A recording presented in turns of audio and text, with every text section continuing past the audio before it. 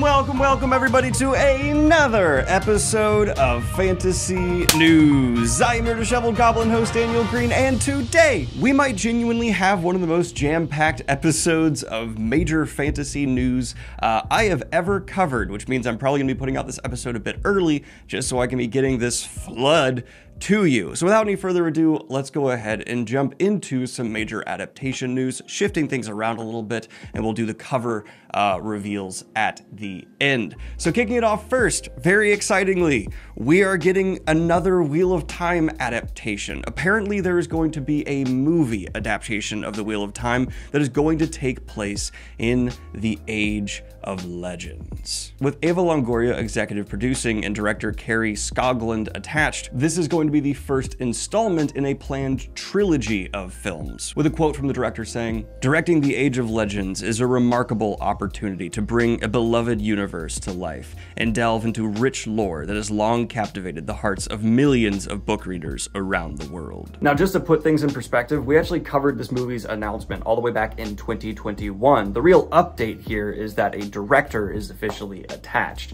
Yeah, Hollywood is a bit slow, and sometimes these projects do just disappear. So it's kind of difficult when things like this are announced to know if they'll actually come to fruition. But here, with a director and the same writer attached, this does seem to actually be making progress. Now, if you're paying attention, there's a little bit of an MCU crossover here, because not only is Skoglund directed Falcon and the Winter Soldier, but the screenplay is penned by Zach Stentz, who worked on Thor, X-Men First Class, and Jurassic World Camp Cretaceous. But that's not Skoglund's most impressive credit, in my opinion. She was also a director for Handmaid's Tale, House of Cards, The Americans, and The Punisher. Now, unfortunately, WoT Entertainment does still have their name attached, formerly known as Red Eagle Entertainment. They just seem to have glommed themselves onto this franchise for the long haul.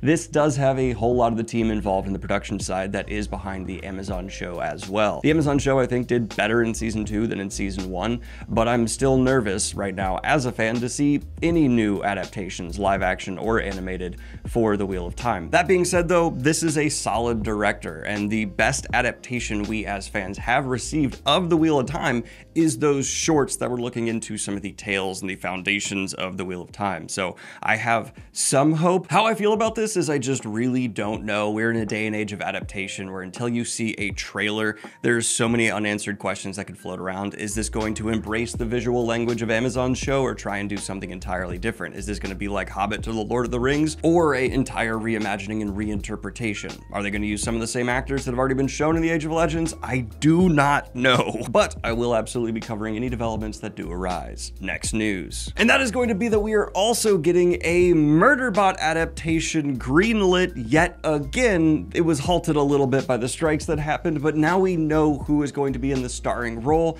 and writing, directing, and producing. And the starring role is going to Alexander Skarsgård, who you might know from this resume, with Chris and Paul Weitz serving as producers, writers, and directors under their production company, Depth of Field. This is such an interesting announcement because the casting of Murderbot has been a gargantuan unanswered question for the franchise since essentially it started being murmured that it could be adapted. With Murderbot not having a specific gender and its personality being that of a robot, you'll see fans casting everyone from Aubrey Plaza to Christian Bale to take on the role, and a substantial amount of people saying, yeah, that could work. That could be a good casting. Everybody's a suspect! Alexander Skarsgård, though, is a big enough name in Hollywood, though, that I'm just excited to see him involved with the project. He brings in credibility and likely access to greater promotion and fan base than a lot of other people possibly could, so neat. He's not my personal first choice, but it's not a casting that like revolts me in any way, shape, or form. Alexander Skarsgård kicks ass. The bigger question for me, though, is Paul and Chris Weitz.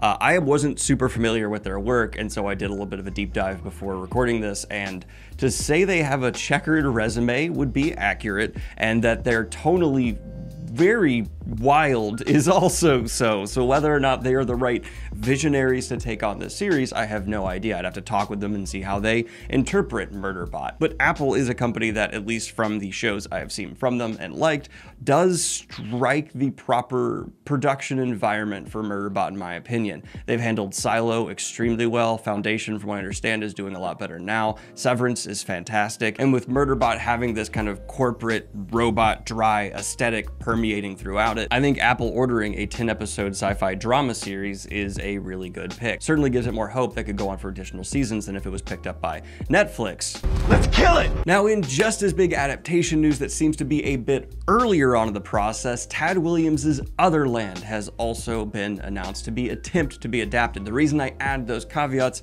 is they're still so early on in the process that they're looking to interview showrunners and screenwriters. But the production companies Platige Image and Mount Devil have partnered with Mark Webber to attempt to adapt the 4-book series by Tad Williams as a TV series. Making a statement about the project, Webber said, "I believe Tad has written the definitive works on the conflict between the human experience and technological advancement. He depicts a not-so-distant future where the choices between living in the real or virtual world become a choice between life or death. The prescient themes and fantastic characters give Otherland all the foundations of a next-level sci-fi drama series adaptation." Now, Tad Williams has been a big name in sci-fi fantasy for a long time, and as far as I'm aware, has never let any of his series, even Memory, Sorrow, Thorn, be adapted. So this is surprising and really cool news for Tad Williams fans, and the fact that it's not Memory, Sorrow, Thorn, and instead is Otherland is curious to me, but equally exciting. I'd love to see how this can be brought to life, though keep in mind, this is very early on in the process. There is a distinct difference between green lighting,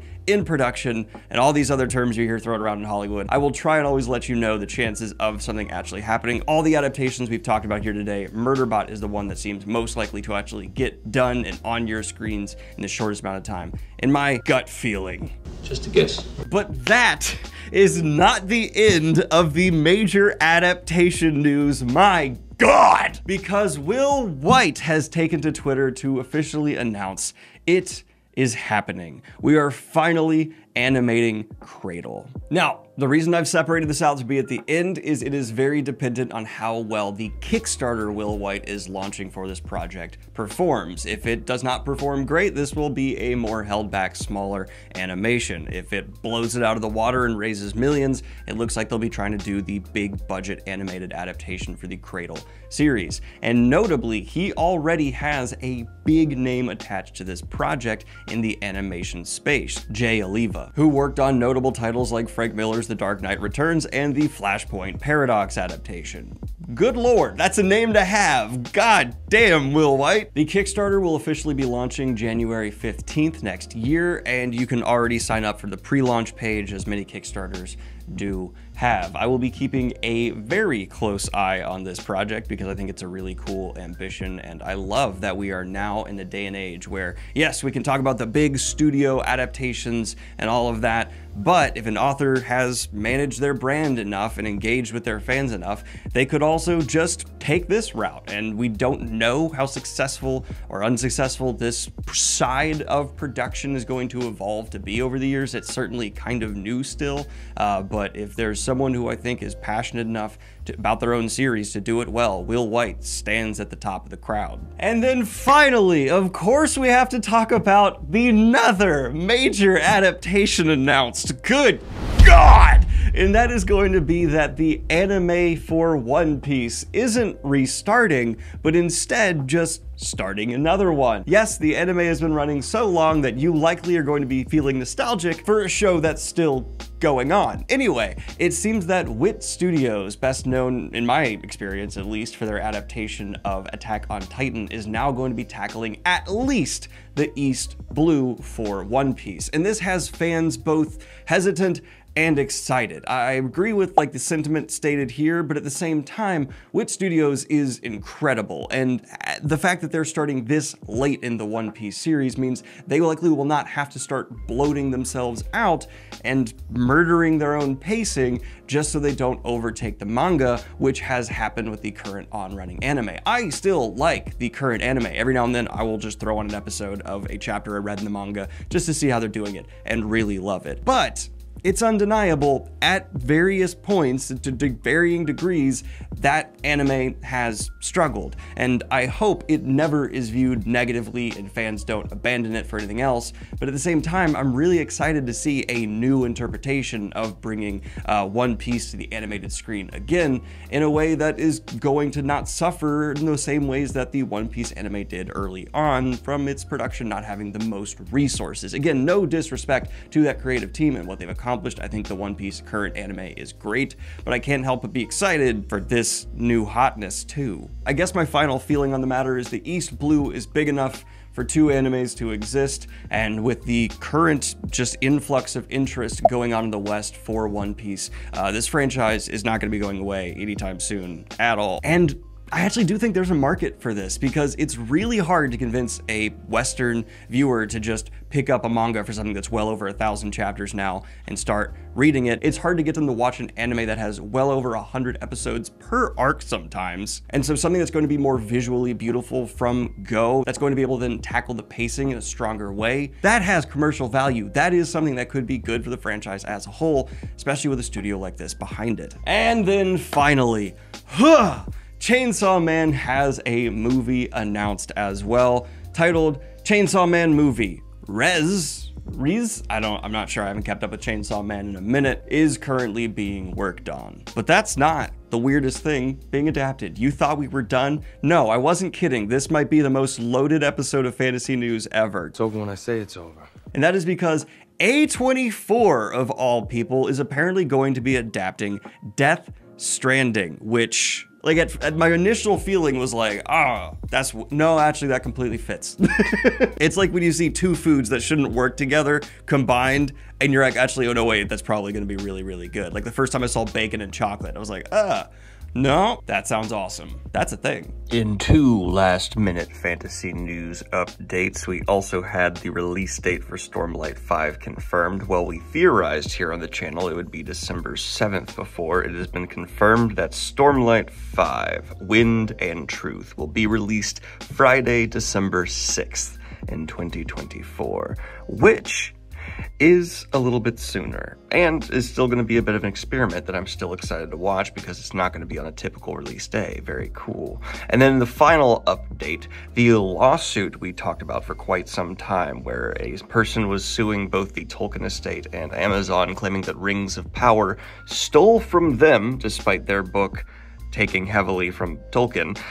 Yeah, they lost, and apparently the judge called their entire suit frivolous and is now making them compensate the Tolkien estate and Amazon for legal fees. It takes a lot for me to be on the side of Amazon, and yeah, this dude's lawsuit was that frivolous that I'm actually on the side of Amazon. Oh my god. Now we're going to be shifting out of the adaptation news finally, and instead talking about some good old book news. And this is actually going to be industry book news I'm really excited about, because it seems the prediction that print books would go the way of the dodo in the future isn't actually holding up at all, because book sales are up between 10 to 14% over 3 years in most English-speaking markets. This is probably for a lot of reasons. One, there's a boom of books just being viewed as cool or aesthetically pleasing to have in your house, and while that's not the intent of books, I have no problem with that, because it means authors are getting sales. On top of that, and I think actually in my conspiracy mind,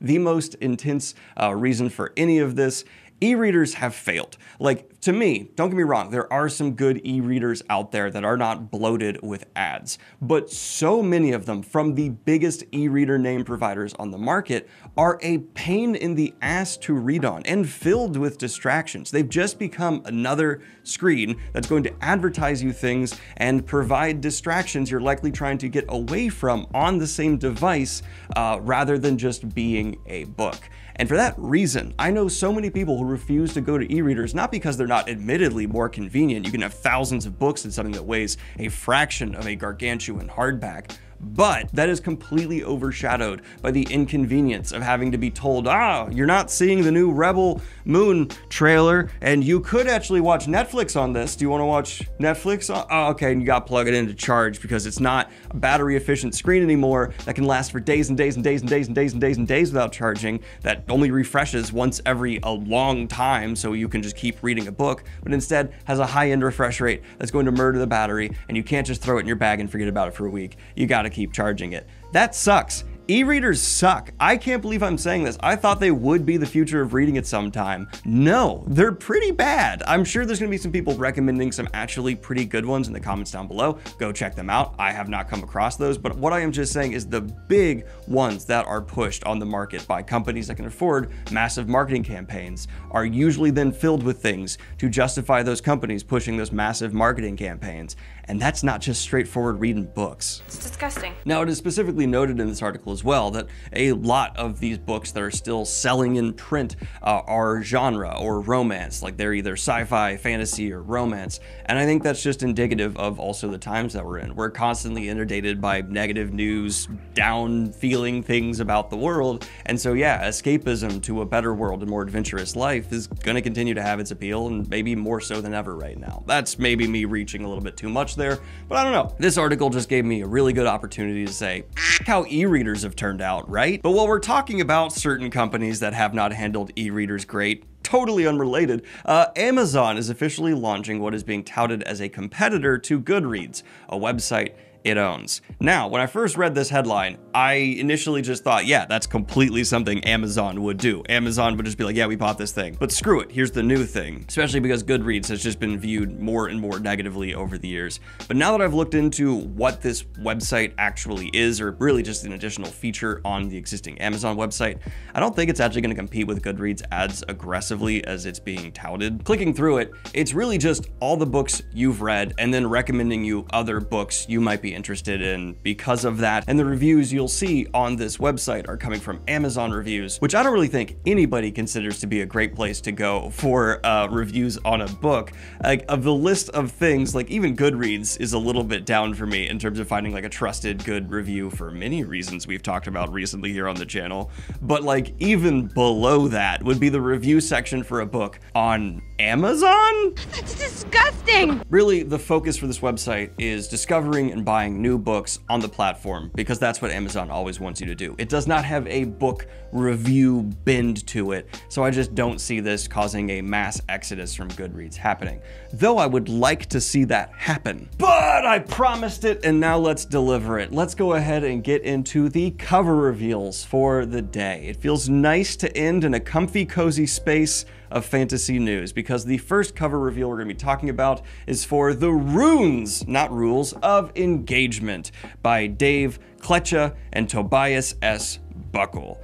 All initiative, no dice. Pitched as The Lord of the Rings meets Slaughterhouse-5 in this delirious mashup pitting US military against legendary monsters from fantasy novels and role-playing games. From a science fiction award winner and ex-Marine and extreme amateur landscaper comes a righteous fantasy military science fiction adventure that will delight fans of Terry Pratchett, J.R.R. Tolkien, and John Scalzi. And this will be released June 18th of 2024. And I kind of really dig this cover. It's apparently going for like a goofier vibe, but this cover does not look goofy at all. We've seen the like US military versus fantastical creatures trope done before, but I always kind of enjoy it, especially if it leans into the schlockier, funnier side of it. The first time I ever encountered like US military versus fantastical thing though was actually a like